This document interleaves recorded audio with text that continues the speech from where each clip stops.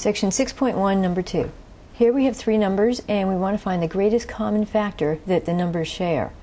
So if you don't see it right away what it is, then just go ahead and list some factors of the numbers. You don't even have to list all the factors, just the ones that you can think of quickly. So let's list the different factorings. 28 could be 2 times 14. It could be 4 times 7.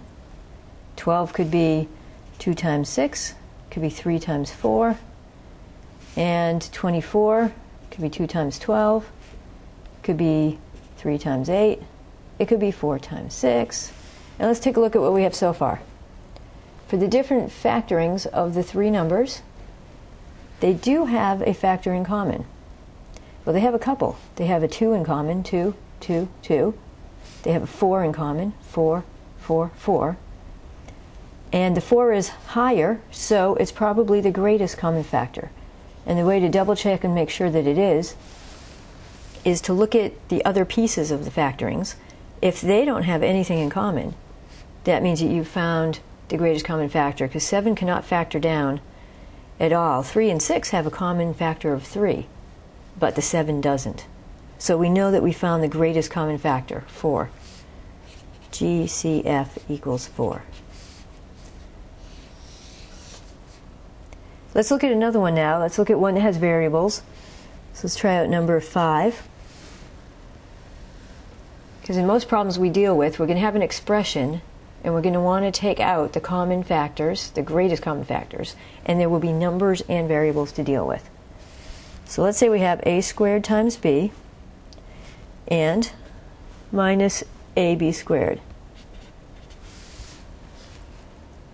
Okay, so if you see right away what the greatest common factors are, that's great. You can just list them. We can look at the first and the second terms here and say, well, let's see, this one's got 2 a's, this one has 1. What do they have in common? They have 1a. All